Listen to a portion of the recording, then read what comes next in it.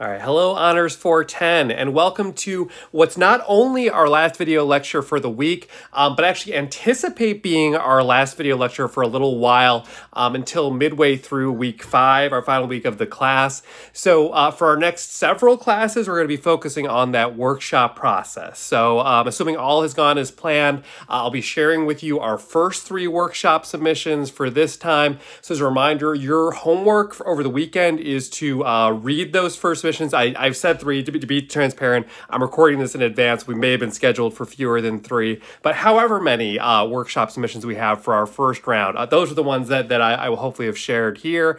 And so your homework is to read those and prepare for a discussion of those in our next class on Monday. For Monday's class, there'll be the second round of workshop submissions due, and your homework will be to read those for the discussion on Tuesday, and so on and so forth. So that will be the workflow process until everyone has gone through this workshop.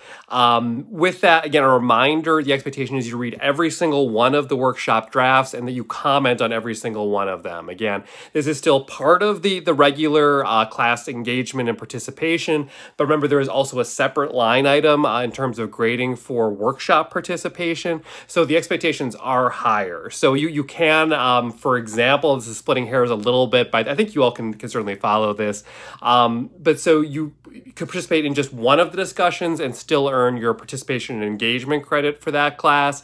But if you only participate in one of the discussions of a workshop piece, that means that you're not kind of meeting the obligations of commenting on all of them, in which case your workshop participation score would not be so great. So again, just to be sure we're crystal clear on that, expectation is that for the classes to follow, every single workshop draft we look at, you're reading it, you're providing some thoughts on it in the conversation and the discussion thread for each one of them. And again, this discussion does not need to be restrained to only positive feedback. The way I encouraged us to do for the communal writing project, that was more an understanding that these were kind of rough drafts and things people were doing relatively quickly. Sort of practice for this part of the class. At this stage of the class, you've had a little bit more of an opportunity to prepare for this assignment. You've done the shorter work before. And more to the point, grading-wise, everyone's going to be fine, right? If you just turn this in on time and at resembling expectation, you will probably receive an A-level score. But it's the revised draft that we're getting towards later on that's going to count for more. And so this is the first step towards that. If you just tell people their work is perfect, you're not really helping them out, right? Because in the next round of this, they are going to have to make some changes. They will have my feedback, but it is useful to have some critique from other folks as well, especially because you're all great readers. Some of you might notice things that I don't, or have an interpretation that I didn't pick up on that might be really valuable to the author. All that said, also, please be sure to remember to be kind to each other as well. So if you see a piece really getting beat up, it's been my experience, I've done this with, I don't know, probably several hundred students at this point in different venues. No workshop piece I've read has ever been perfect. There's always been stuff we could critique, but none has ever been without some redeeming value as well. There have been pieces that show potential, some good ideas at least, some good specific details, specific scenes included. So, be kind as well. Be sure to point out what is working so far, what the author should be sure to maintain in addition to those critiques. Okay, so all that said, we also do have our final submissions for the communal writing project that are posted here today. So we will discuss those in the discussion below as well. And I'll also leave a little bit of space for us to just kind of debrief this communal writing project experience in general. But please do feel welcome to participate in each parts of that discussion as well.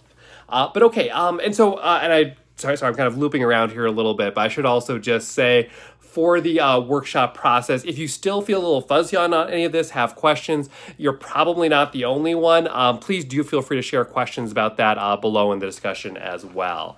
But okay, so for the rest of today's video, though, I am going to turn back to the McBee book and the title story, How Rabbit Went Down.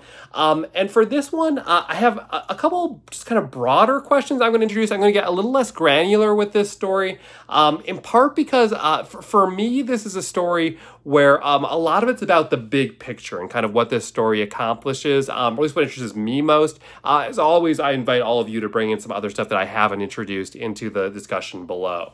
But okay, just first I want to touch on setting for this story. It's set in New Orleans and this trip to New Orleans. And I think there's a lot of preconceptions people tend to have around New Orleans about what this city represents, what it is or is not. And so I want to leave that a little bit open-ended because I have my preconceptions that I had before I ever visited New Orleans.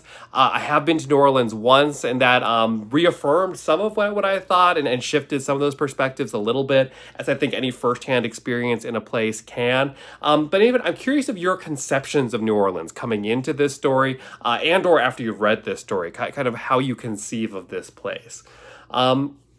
I also wanted to ask, so one of the big structural choices of this story that's a little bit unusual is we have those interspersed italics that tell sort of the fable of this rabbit character interacting with the grandmothers, as they're called at one point.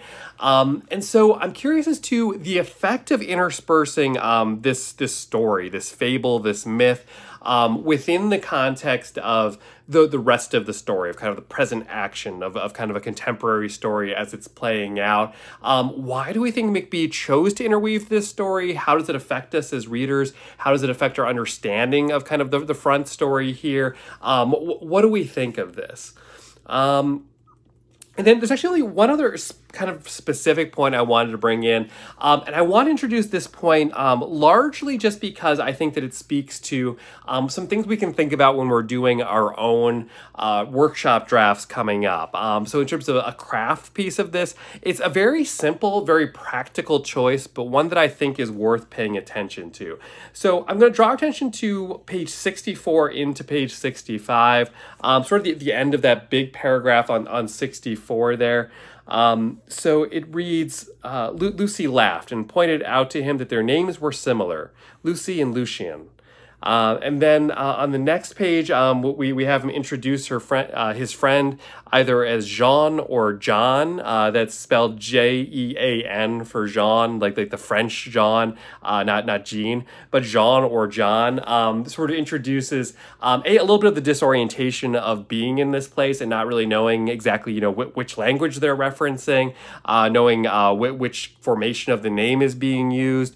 But for both of these choices, the similarity between Lucy and Lucien and the fact that attention is drawn to it immediately makes that name Lucien stick in our mind a little bit more, right? Which is a choice.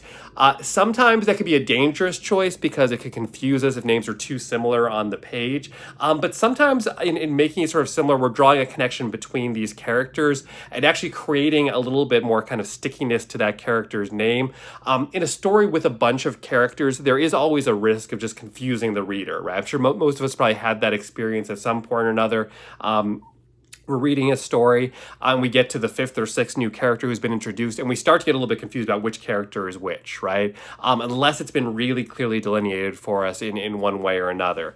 Similarly, Jean or John, from that point forward, that character is typically referred to as Jean or John, right? And in that choice, that sticks out as well, right? So if it were just John, especially John, we might lose track of who this character was and have to flip back a page and remind ourselves who that person was. And it constantly being Jean or John, that's a unique way of portraying a name, right? So again, it helps it stand out for us. So I encourage y'all to think about that, again, especially if you have stories where you're going to be introducing quite a few characters in a relatively short space.